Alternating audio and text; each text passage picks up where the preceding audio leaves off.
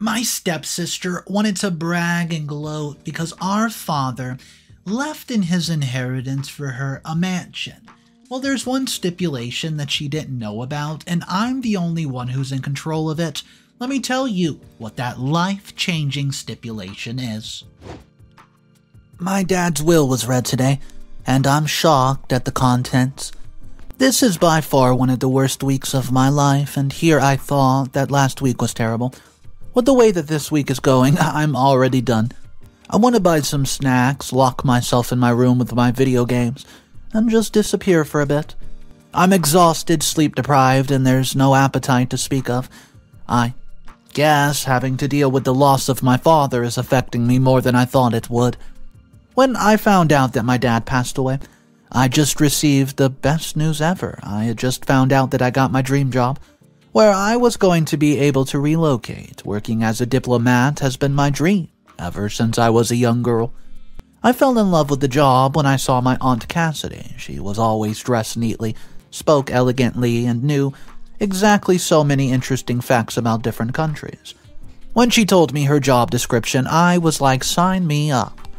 So, I went to college, got my relevant education, and finally landed my job. It's a small role, but we have all got to start something, right? When I got the job, the first person I called was my father to tell him that I've just gotten the job. I could already hear him telling me that he was so proud of the young woman I was becoming. Yes, if you have not already guessed it, I'm a daddy's girl. My dad was very important to me. He was there for all my life's milestones. I started staying with him when I was 12. A year later, he got married to my stepmother, who had a daughter, Violetta. She prefers to be referred to as Viola. Viola's 2 years younger than me, and she has been my sister for as long as I can remember. We have the kind of family where this is no distinction between who's related by blood. We're all a big happy family, so when I called my father and someone else answered the phone to tell me that he was in the hospital, I was devastated. He had suddenly collapsed, and the doctors were still trying to figure out what was going on. I booked the first flight back home immediately, and I planned to stay for about 3 days, then I would return to work so that I could start with my new job. I never got to go to that job. I only got to see my father for an hour before the visiting hour was done, and, well, the next morning he passed. I sent an email to my new job and told them that I could not make it. They said condolences for my father, but did state that it was a time-sensitive position, of course, so the job was going to be given to somebody else. So, I went back home sooner than I wanted to and had to help with the funeral planning. My father's funeral was grand. He was somebody who was very respected in the community. He was also very wealthy. After the funeral, I had a lot of stuff to sign off on and so many people to talk to. I barely got any sleep because I was busy sorting out the household affairs. My stepmother, Claire, and Viola did not help me out. They said they knew nothing about official business and I was better at it. They grieved in the only way they knew how, eating a lot, crying, and shopping. I really felt sorry for Viola most of all. She's already had to experience the pain of losing her biological father, and now she had to endure the pain of losing a second dad. However, I had to be strong, the strong one in the family, and push her to get out of that slump because her midterms were starting soon. I got my stepmom to have her enrolled in online classes till she could go back to college. It was a lot to work to get through. I did not even have time to deal with my own grief. I was empty. All I knew was that my dad was gone and would not be able to give me a pep talk for the first day of work. I would not get to buy him presents with my first big paycheck. It sucked, but I couldn't cry. I needed to make sure that everything was in order.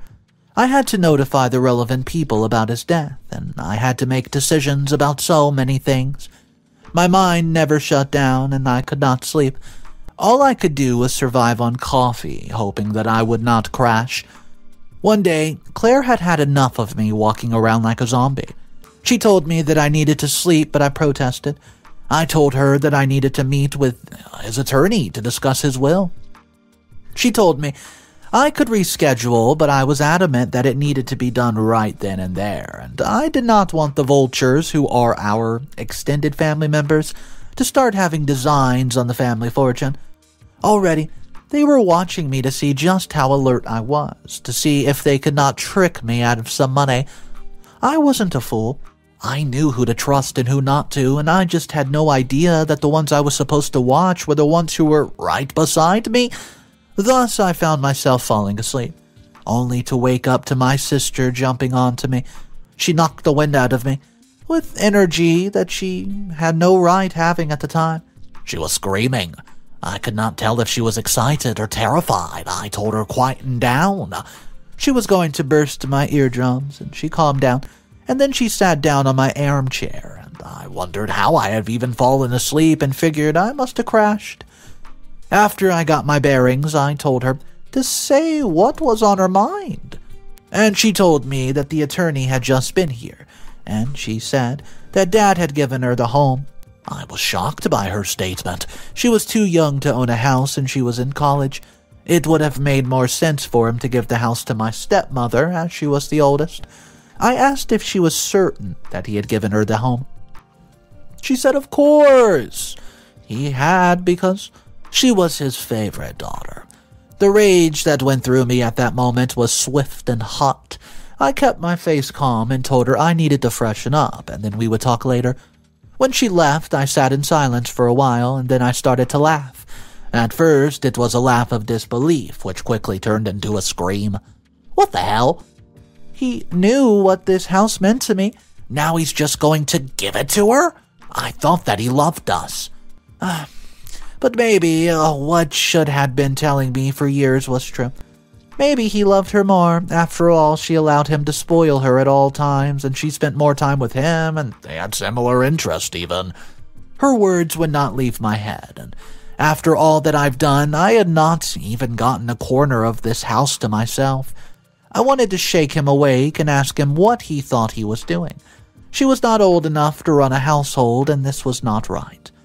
Eventually, I freshened up, feeling much more refreshed, and I went to the kitchen to get some food. I ran into my stepmother there. I greeted her, but she did not greet me back. I asked if all was okay, and she said no, it was not. She needed me to pack all my things and leave, and it was no longer my home. I laughed and told her that it was not her house either, it was her daughter's. She scoffed and said that it was the same thing. She said that she had nothing against me, she just thought that I had overstayed my welcome, and simply needed to go back to my city. I had been here for 2 weeks already, and it was starting to feel like I was never going to leave. I was gobsmacked by her sudden attitude change. But you know what? I was unfazed. I told her that I would be out of the house by tomorrow, and it's not that deep. They just needed a space in their house, and my work here is done, I guess. You can try to be good all you want, but ungrateful people will never see your value. They'll be calling me within a week to tell me that they cannot manage the home. Well, it'll be their problem, not mine. After the long rest I had thanks to Claire's sleeping pills, I'm ready to take on the world. Well, a week later, so I left my dad's house a week ago, and I've spent the past week in bed doing nothing. Once I was alone in my room, all my emotions crept up on me, and I felt such an aching loss. It was tangible. I realized that he was truly gone, and I had just gotten kicked out of his home. By the way, my so-called sister did not stop me from leaving. It appears that she and her mother were in agreement with each other. So I've taken a week to myself, with no contact with the outside world. I have not even touched my phone in days. Today I woke up feeling much better, like I would not mind dealing with the world, so I switched on my phone and checked my emails. I had a lot of emails from my dad's attorney. She really needed to meet with me about what I was going to do with my father's estate. The fog in my head had now cleared enough to realize that there was a huge part of his estate that was unclaimed. I assumed that it just went to my stepmother, but now that I thought about it, there's a chance that he left me with something. I hope that at least, and I hope that he had left me enough money to survive a while. I looked for a job at least, and since I was not even sure if he loved me at all, I've scheduled a meeting with my father's attorney for next week. We're going to discuss the will and see which way to go, and I'm still thinking about how shady it was that Claire gave me sleeping pills just before the attorney arrived. It makes me think that there's more to all this than I'm even seeing. Well, I'll find out everything on Monday. Now it's time for me to get out of bed, take a bath, clean my room. Oh, and I should probably hit the gym as in yesterday. My appetite came back.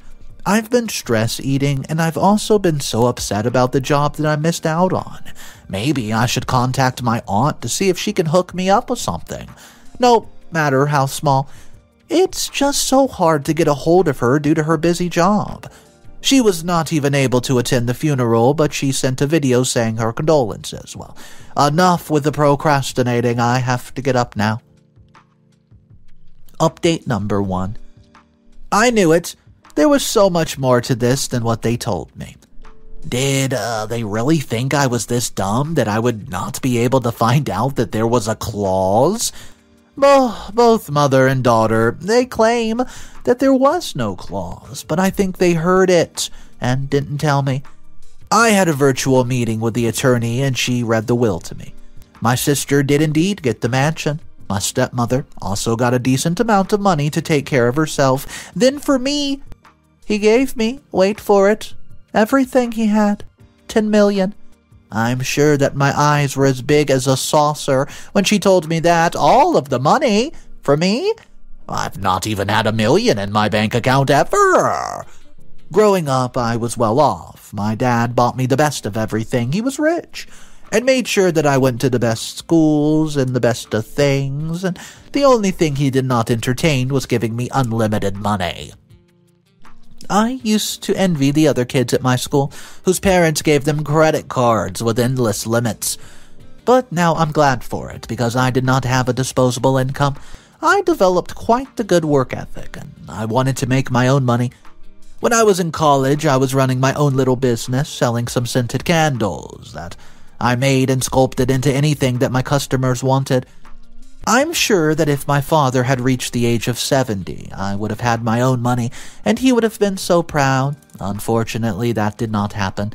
Instead, he had heart failure and was taken away from us too soon.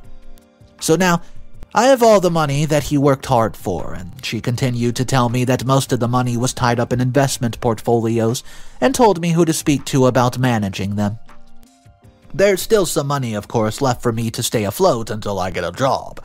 Not sure what I'm going to do with my investment portfolio yet, but I have plenty of time for that. She then added that there was a clause in all of this which was very important. The clause was specifically meant for me, as I was the oldest and had full control of the estate. It went as followed.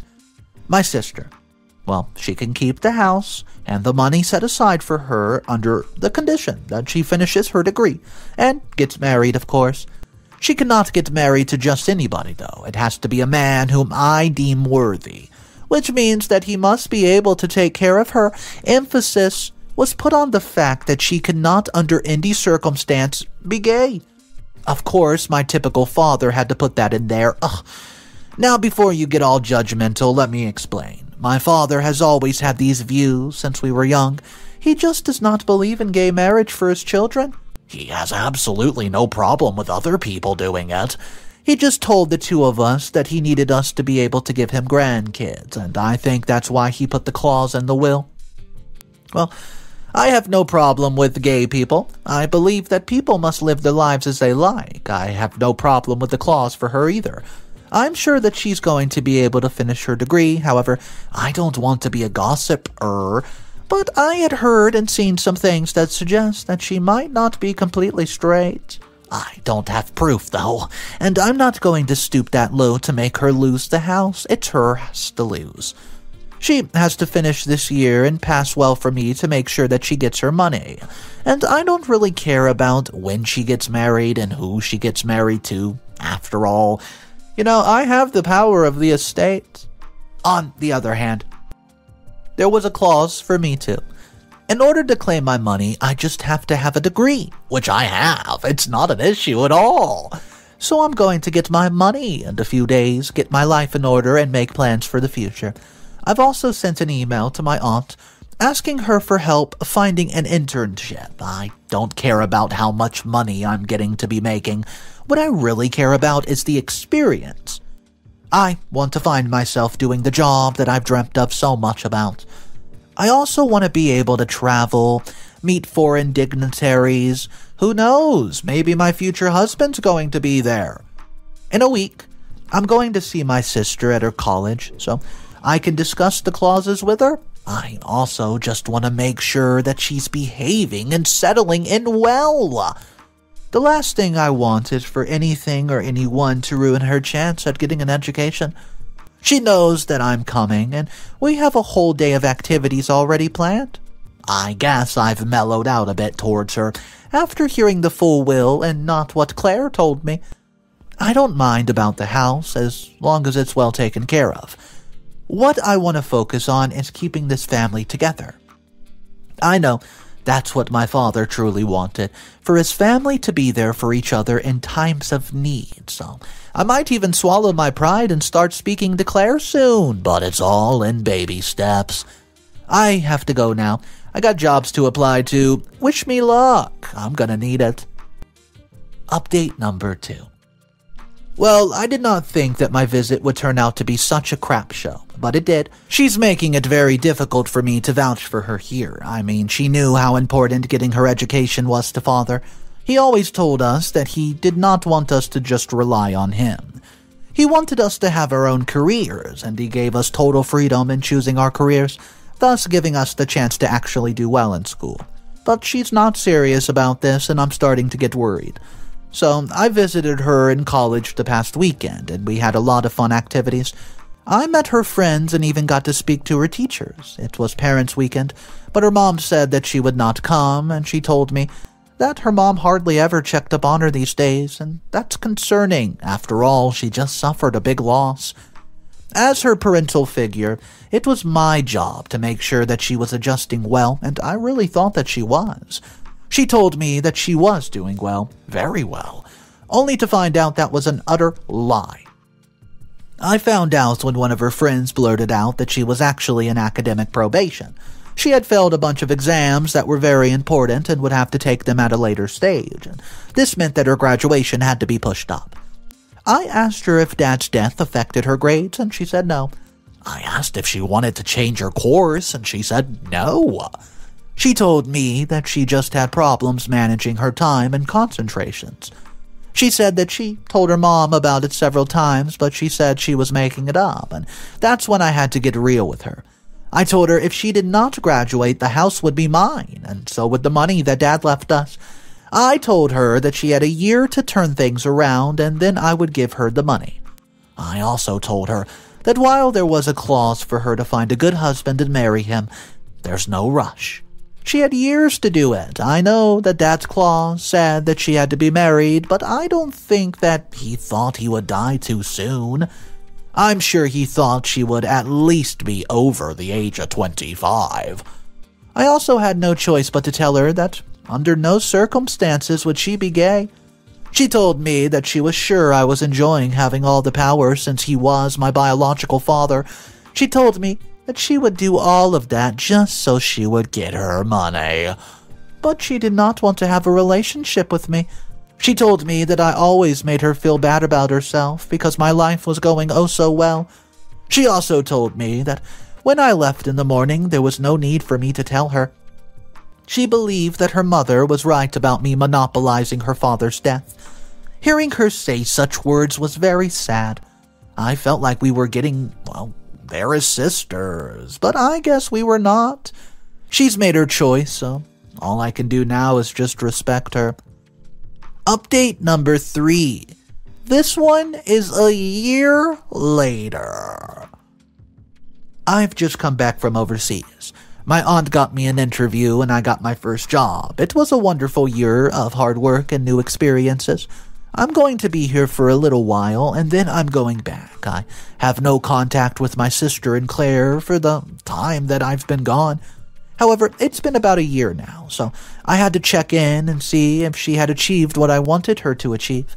I sent her a very formal email, telling her that I wanted to see her certificate to make sure that she graduated, otherwise I was going to take everything away from her. A couple hours later, she sends me her certificate and told me to leave her alone. She had done all that I said she would do, but of course I'm not dumb. I had a sneaking suspicion and that all was not as it seemed. She just wanted to get me off her back, so that she could enjoy the money without doing any of the work. See, I called her university in order to get her qualification verified, so that I could make the official transfer. After this, there would be nothing between us. It was confirmed it was fake. She never graduated. She dropped out shortly after I got my job and left the country, and I was curious about what my sister had been up to, instead of doing the studies like I told her to. Come on, I made it so much easier for her to get the money. I was not stupid. By making her get a degree, I knew she needed something to fall back on. While she got a good amount of money from her dad, she would not be able to live off of it for years. I was certainly not going to take care of her with my money, so education was her best bet. So I booked my flight and showed up in our hometown without telling anybody. I arrived late into the evening. It's been a long flight and all I wanted to do was sleep. When I got to the house, I had the shock of my life. The house was filthy. There were empty bottles, fast food boxes, so much lying around. There were also people sleeping on the couch, the stairs, etc. The state of the house was truly debilitating. I looked for my sister and found her in her room. She was smoking something, and a bunch of people were also in there. When she saw me, she ran at me excitedly and asked when I had come home. I told her that we would talk in the morning, but her friends had to leave. So, in all my tiredness, I had to chase away like 10 people who were in several states of inebriation. I found her mother, passed out by the pool, looking like a complete disaster. I just shook my head in disbelief. So this is what my dad had in mind when he left the house to her, huh? She was throwing parties and wasting her life after dropping out. Come on. She really decided to fail like that. I went to bed knowing that it would not help to talk to them. The next morning, she was shocked to see me. She tried to act as if she had done nothing wrong and was happy to see me, and she still talked about me officially signing everything over to her as if the certificate she gave me was real. I told her to shut up and listen to me. I told her that I gave her an ultimatum to prove that she was serious about life, and so that I could transfer the rest of the money to her. I needed her to prove that she was mature enough to own this home. Her actions of lately proved that she was still a child. Her mother tried to butt in and tell me that I had no right to speak to her kid like that. I told her to shut up, because she was acting more like a child than Violetta was. She then starts to scream at me, insulting me, calling me names. She told me that I was jealous of them because they got the house, and their lives were simply better than mine. I told them that at least I was not trying to recover from a bender after pretty much poisoning my body. I told them that they were super embarrassed and that I was going to petition the court to seize the home and her inheritance money. She had failed and fulfilled none of the wishes that my father had asked. Viola then said that if I dared to, she would tell people that I did this because I'm, well, not liking the fact that she's bisexual. I told her I did not care who she was attracted to. What I cared about was how careless she was at wasting her life away. I told her that she needs to learn a tough lesson about life. Her mom then came up to me and slapped me, pulled my hair and banged my head on the countertop. It happened so fast. The next thing I knew, I was bleeding from my head, and she was telling me to leave, so I left for my own safety.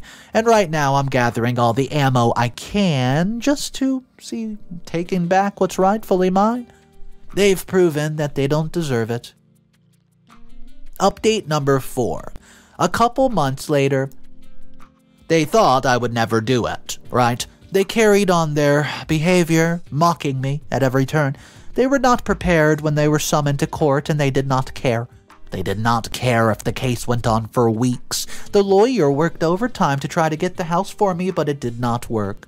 I had all the proof I needed to claim both the house and the money that Dad left for Violetta. The judge granted me what I wanted, and they were left with nothing. I woke them up early in the morning after they had been partying for a long time and kicked them out into the streets. They made a lot of noise, and it was very public. It was quite eventful, and I had to get the police involved just to kick them out of my premises. but I succeeded and they were out. After that, I spoke to an agent about turning the house into a bed and breakfast. I got somebody to manage it and made plans to leave the country again. Now I'm in another country living my dream with no worry in the world, and my stepmother and Violetta have become estranged. They blame each other for what happened and went their separate ways. Well, it turned out that my stepmother already had an eye on the person that she wanted to marry next, and she managed to snag a widower who had a fairly good life and abandoned her daughter to the streets. Violetta has lost herself in the world of party and substance abuse, and there's no way to bring her back. Her friends have tried to help her. They've called me multiple times and said what she's up to, and I've bailed her out so many times, but it's not worked.